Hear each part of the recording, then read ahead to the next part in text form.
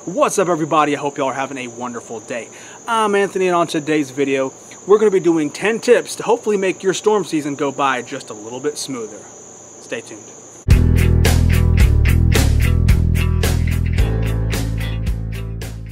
Now, the beauty of this list is that it can apply to almost anywhere. Now, for me, I live in the southeast, so yes, I have to deal with things like hurricanes. However, there is a big portion of the country that has to worry about things like tornadoes. And another big portion has to worry about extreme winter weather. The best thing about this list is it can apply to all of those. It's not just applying to hurricanes. So hey, even if you don't live in the southeast, I guarantee you can take something away from this video. So like I said, I live in the southeast. For those of you who don't know, I'm in South Carolina, and we are now having to deal with hurricane season ramping up. For those of you who are unaware, hurricane season starts right around the beginning of June, but usually 9 times out of 10, the serious storms don't start to show up until about August or September. The most serious usually being in September. So now is the time to make sure that whatever you have in your house, you are double checking, triple checking to make sure that if that thing does come, you're not stuck in a situation you don't want to be in. And this list of things that I've been doing around my house will absolutely help you. So number 1, the most important in my opinion, is going to be insurance. Please make sure that you have the proper insurance for your area. Now, I know this may seem the most obvious thing out there, but you'd be surprised at how many people are uninsured or underinsured. Now, I'm not saying you got to go out there and get the absolute premium Cadillac policy, but what I am saying is if you own things, make sure you got coverage on them. So things like boats, car, home, apartments. There's a reason why I'm hitting apartments. Make sure you got your insurance. So I've seen boats sink with extreme amounts of rain, regardless if they got a bilge pump. Make sure your insurance covers that. I've seen cars get hit by trees falling, and they try to claim act of God because the tree was alive. Make sure you're not getting in some sort of situation like that. Same thing with your home. Make sure if you are in an area that gets high winds, you have the proper coverage for those high winds, all right? A lot of states are different when it comes to the hurricane policies and tornado policies. Just make sure your state's covering what it says it's going to cover. Your insurance covers what it says it's going to cover. And the most important is renter's insurance. If you do not own where you live, please get renter's insurance. It's not that expensive, and it will absolutely save you. I cannot tell you how many friends of mine who are in the military, who are stationed with me in North Carolina, who during Hurricane Irene were renting a house with their family. Hurricane Irene came, something happened to the house, something flooded, and they lost everything. And insurance said, sorry, you don't have renter's insurance. Because for some reason they think that since they are renting, the homeowner's policy of the person who owns the home will cover all their stuff. Not how this works. Renter's insurance will absolutely save you. Now, me, I live in the barracks, yet I still had renter's insurance. So when my power went out and I lost all my freezer and refrigerator, guess who got a check for $300 to make up for everything they just lost because the power went out? Me. So please, get renter's insurance if you are renting. And finally, this is important, especially if you live down south. South Carolina in 2015 got what's called the 1,000-year flood. Once every 1,000 years. Well, we got it. A lot of people flooded out. And guess what a lot of people realized about their insurance companies? They didn't have flood insurance because it's not part of your regular package. You have to add that on. So, if you are in an area that either has an even remote possibility of flooding, add that on. Save yourself a headache. Add it on. Okay, so number 2, another very basic thing that a lot of people need to realize, but I guarantee you a lot of people don't have it. Please have up to 7 days worth of food and water stashed. So when I say food, I'm talking about things that you do not have to cook. So things like canned food, dehydrated food, something of the sort. MREs even, because there's probably a good chance you're going to be without power if you come across a hardcore storm. So no power, especially if you live out in the country like me, means no water unless you have other means to get water. Also, there's no way to cook food. You're probably going to lose your refrigerator, so come up with a plan. It's really not that difficult, and if you are considering doing things with water, there are so many different ways to do it, it's actually ridiculous. I've made plenty of videos on water storage. Some of the ones that I personally use are the 7-gallon Aquatainors. They are extremely cheap, I think like $16. And they obviously hold 7 gallons. So if you are 2 people in a household, that will actually last you almost, actually a little over 3 days. So definitely make sure that you are stashing water, potable water, because when things do hit and there is a storm coming like tomorrow or the next day, where do you think everybody and their mom goes? To the store, sitting in these long giant lines to go buy a whole bunch of food they should have already had and a whole bunch of water they should have already had. So even if you want to stash 2 cases of water away in your spare bedroom, please do that. It'll save you so many headaches.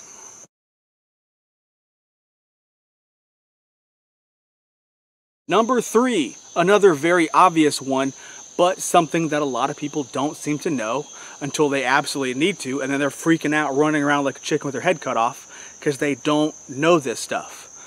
Know how to turn off your electricity, your water, and your gas, because God forbid something happens, tree falls in the house, something weird goes down, and you have to turn off one of those. You don't want to be running around not knowing how to do it and causing more problems, all right? So something as simple as, hey, I have a well, so I know how to turn my water off via electric pump or the actual shut-off valve from the well saver to make sure that there's no water running to my house just in case a pipe bursts from a tree hitting the house. Now, when it comes down to things like electricity, obviously go to your fuse box, flip the main breaker. That's about the most that you can do. And with your gas, know where your gas, if you have gas, know where the inlet is coming from the city or a tank in the back, and know where the shutoff valve is, because again, if something smashes in that, and you don't want gas leaking in your house, because that is very dangerous. So again, I know this sounds really obvious, but please know where that stuff's at. So now on to number 4. This is something again that everybody should have, but it's amazing how many people don't. Please have a fire extinguisher. They're not expensive. I think I got this thing for like $50. And make sure that you have enough for the house. If you have 2 stories like I do, make sure you got one upstairs, make sure you got one downstairs. Even better if you have one in the kitchen and one in the garage if you have a garage. Just in case something happens, you're not running around the house, say some tree limb falls through, busts a wire, and all of a sudden your living room catches on fire. You don't want to have to run upstairs to grab the only fire extinguisher in the house if you even have one, and potentially have things get much worse. And I've seen, because I used to work on people's houses on roofing, I've seen several times where lightning has actually struck a house, and the only thing that saved them was they were able to go outside in the storm with a hose trying to stop the fire. So if you have something like this, 10 times easier, bing bang boom, put the fire out, you can save all your stuff. Okay, so number 5, this is going to be another one of those easy things that you can do for free. It just takes a little bit of time. Come up with a plan. And when I say come up with a plan, I'm talking about there's probably a really good chance if you are in a house, if you have a spouse, you have opposing jobs. One of you works over here, one of you works over here. Someone stays at home and someone else goes over here. So you're not together all the time. So if there's a storm that comes through, this is more or less for people in tornado areas, but hey, hurricanes spin up tornadoes all the time. So if one of you are far apart and something happens and say the towers go down, the cell towers, you got to know where to meet. You know, hey, come home. If I can't come home, go here. That kind of thing. Know your evacuation routes. So I think every state, I know in South Carolina they do, there is designated evacuation routes if they choose to evacuate certain parts of the state. Obviously, this is going to apply to the beaches, but know those. Know where they are. Know how to get to them. Same thing applies to your material lists. Make sure when you are leaving your house, if you have to evacuate, you are doing things like grabbing important documents like deed to your home, stuff that you need to have to prove who you are, like pictures. If you happen to get separated from your family, make sure you have a picture in your wallet. Hey, have you seen my wife? Or have you seen my kid? Hey, that's my child and I can prove it because I have a picture. I know phones are good for that, but hey, your phone might not work. So having a solid picture, be like, yep, we got separated, but that's my kid. Something as simple as that, make a plan, can absolutely stop so many headaches.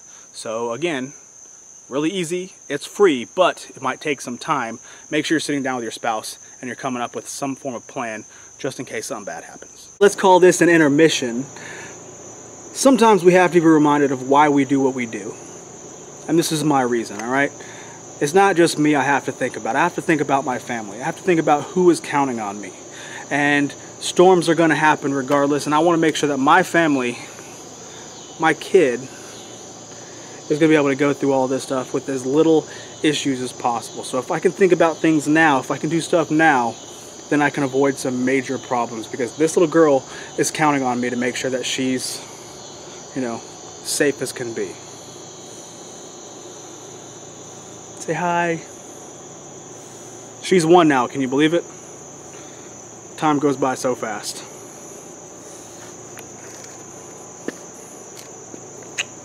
All right, let's continue with the list. Okay, so number 6 is another one of those things that really doesn't cost too much money, but depending on your situation, it might actually cost you some money. But please make sure you're doing things like regular routine maintenance. Now, what do I mean? Again, this is coming from somebody who worked in the construction industry for a while.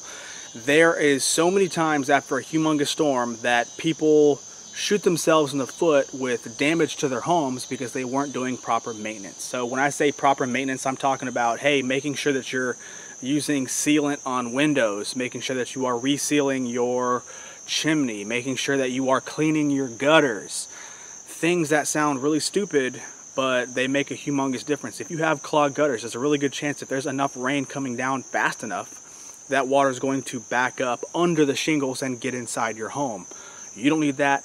No one needs that. So doing something as simple as making sure that your gutters are clean will absolutely save you. And just because you have gutter guards does not actually mean that your gutters are clean, because there's been many jobs I've been on that people have gutter guards and they're just as, you know, cruddy, and there's flooding in the house that way. So make sure you're doing those things. So small, simple maintenance items like, hey, make sure your gutters are clean, make sure things are caulked and sealed, and making sure that if you have drains around your home, especially if you have a foundation who's up, making sure that that stuff is cleaned out. That way you're not getting water where it shouldn't be. So number 7, this one's going to apply more to people who may be in a more rural situation, but hey, this can apply to city folks as well.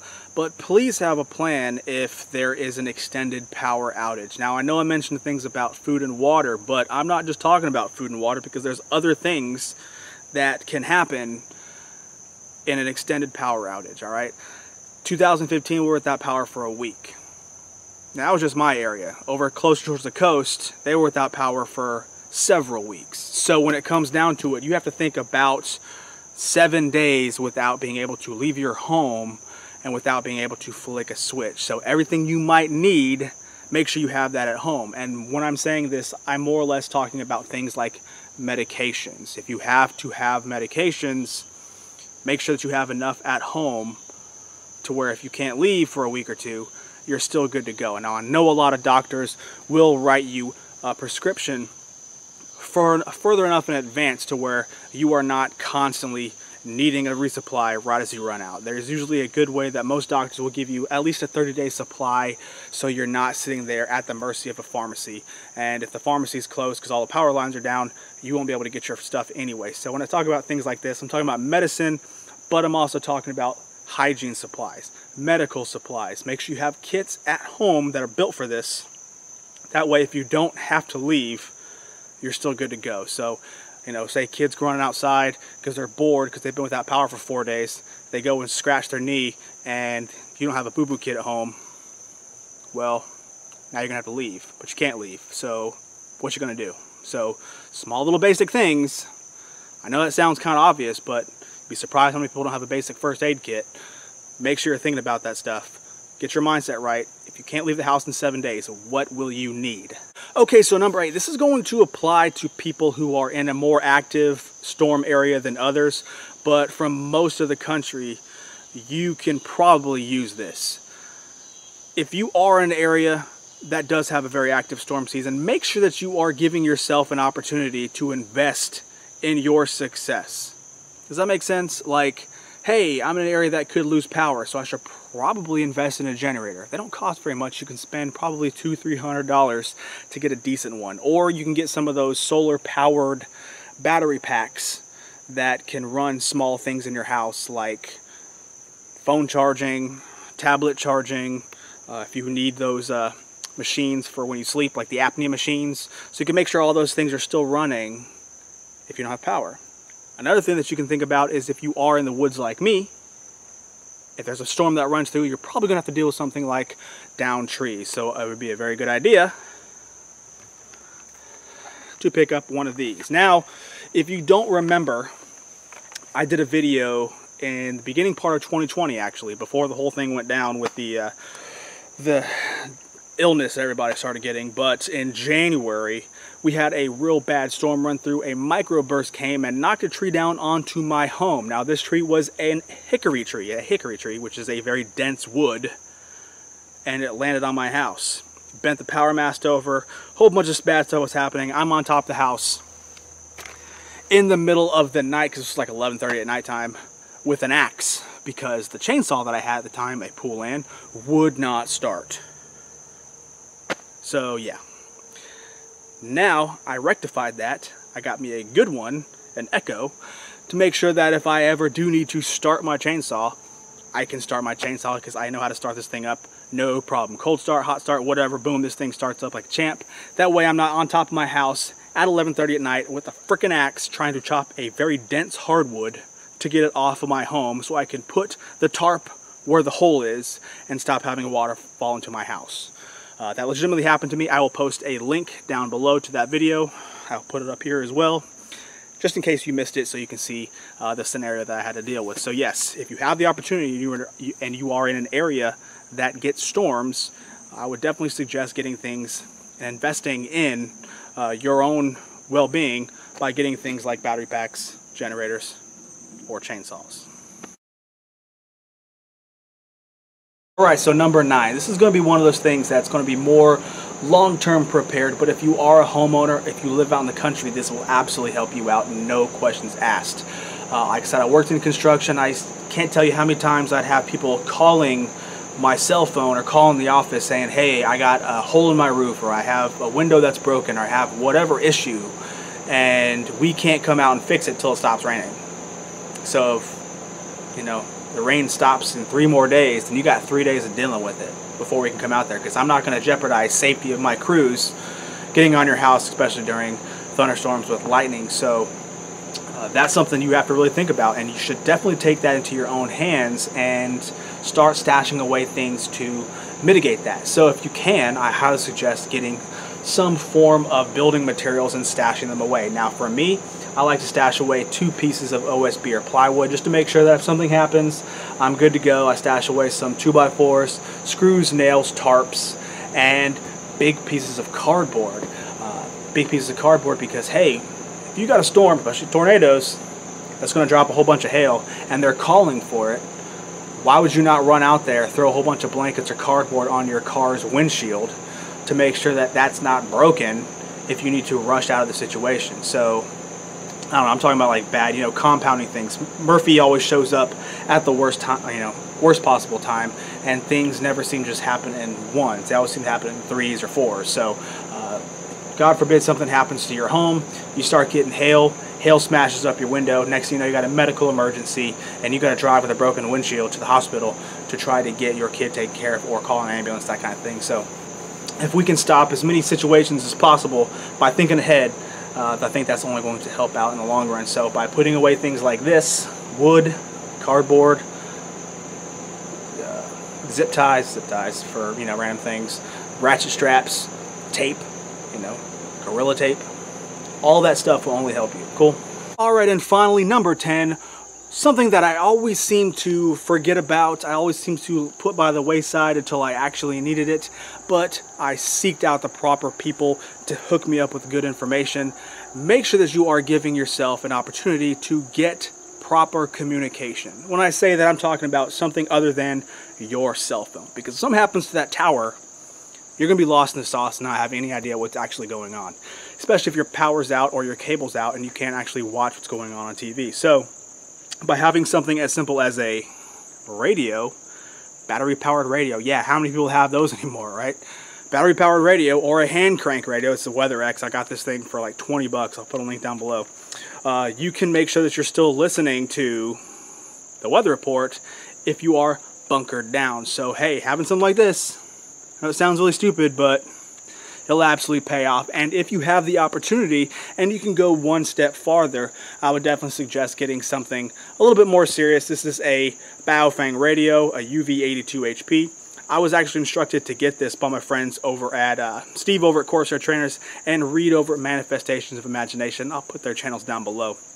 But I was always weak on comms. Well, I've actually had to use this twice now because I'm not too far from town. I can still hear when the tornado siren goes off. Now, there's been a couple times where we've had inclement weather and the tornado siren's gone off, and I'm able to tune into this. I don't talk on it. I just listen, and I tune into my local fire department station. Then I'm able to hear, hey, this is a tornado warning. Please take cover. And they go right to the point. So that is why having something like this is absolutely necessary, because it cuts through all the crap. Yeah, I still had cell phone service, but you had to manually search for that. If I can just turn this thing on, tune into a station, and get all my reports that way, even better. So that's why having something like this will absolutely pay off. Comms are very important, and I've come to realize that. So yes, that is going to be my number 10.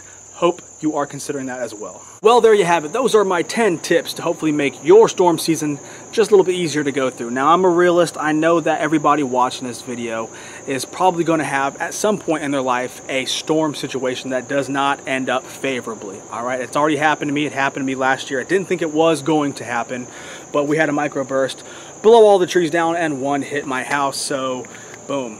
And it very well could happen again.